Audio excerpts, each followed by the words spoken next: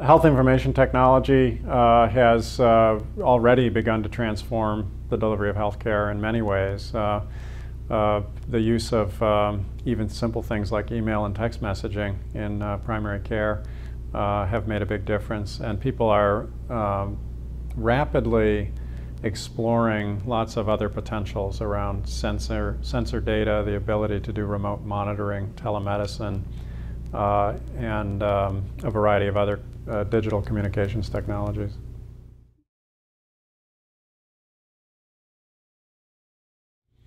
So probably the biggest barrier right now is the interoperability, the ability to share data across the system, for data to flow freely throughout the system.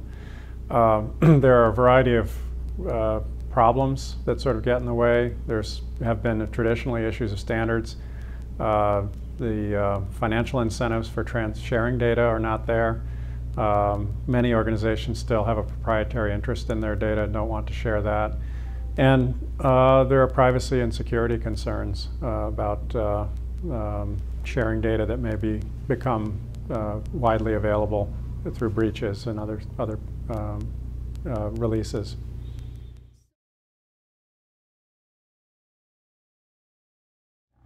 Yeah, I think the information blocking report that came out of ONC earlier this year, or last year, was an important step forward.